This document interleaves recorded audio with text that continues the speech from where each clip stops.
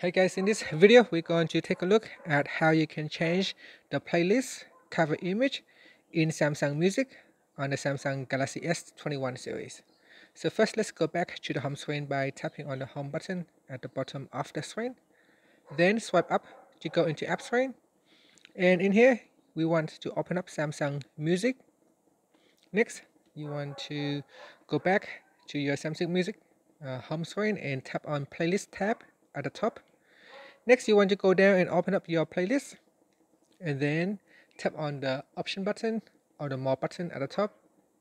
From the pop-up menu, tap on change cover image. Now in here, you can choose to remove an image.